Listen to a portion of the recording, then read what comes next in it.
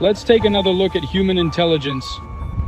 The wires are there, and then we planted trees right underneath. So the trees grow because they're trees. And now they're in the electric wires just above them because we're so intelligent, the human race. So now we'll have to bring in hydro trucks to cut down the trees and then disfigure them. Once again, it's not making sense. So we say that the wires should have been buried or the trees planted elsewhere, I don't know. But then again, there you go. That's what civil engineering, diplomas, agroforestry, and so on are for.